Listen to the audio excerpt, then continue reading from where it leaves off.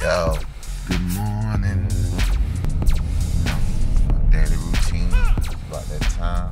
It's gym flow. I figured I'd answer the question while I'm on my way. No better time. No better time than now when y'all ride with me.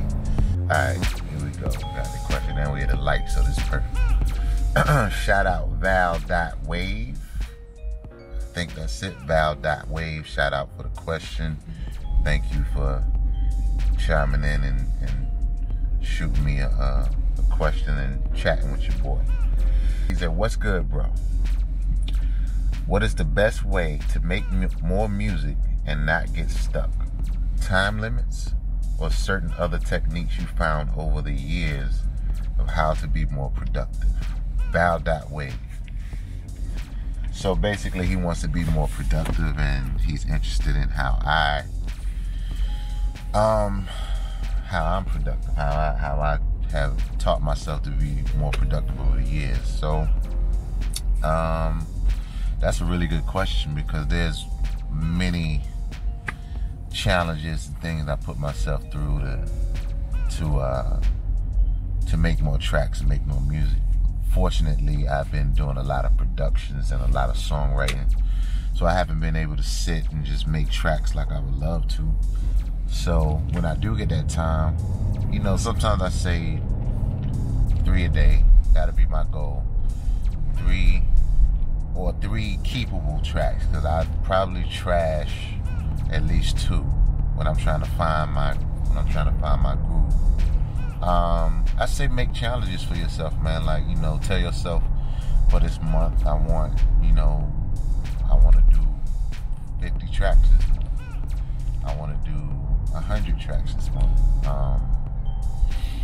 Try to create. Sometimes it's difficult to go in and just create off the top if you don't have a target. So give yourself a target, meaning, is there an artist or is there someone you want to work with or someone you just have a vision for, and start creating for them?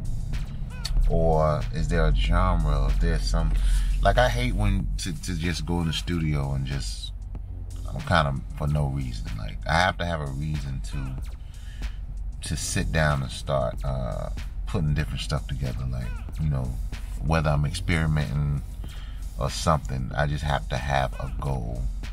So I would say create a goal. There's many ways that I've done this and I've gone through this. Like, I can't even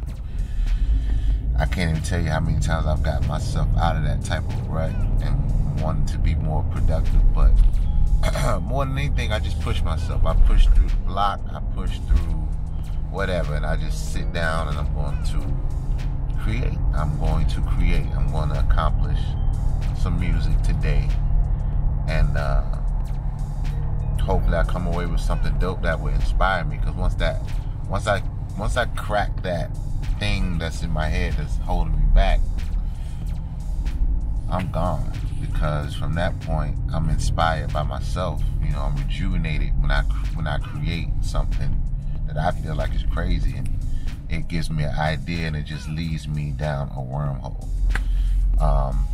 So in short, I would say create some goals, man. Like,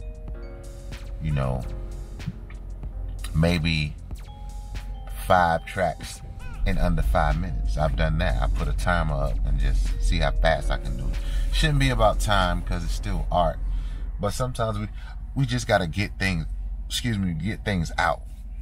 Just get it out, no matter how terrible it might be or how great it might be. Just get it out, move on. Get it out, move on. It's like sketches. Draw a sketch, come back to it later, see if it's worth it. Like, the way I highlight my tracks is, if I have a good idea, I put a green highlight. If it's a trash idea, it's a gray highlight. And then from there, I know when I go back over my tracks, what's actually was worth me opening up the session and actually touching again. So, I would say spend less time and just go at it and spit stuff out. Just spit it out, blurt it out, and take it from there. You can go back and perfect it later. The world isn't going to hear it right then. I have more trash, believe it or not, than than what you might think. It's just the world is never gonna hit that. So free jewelry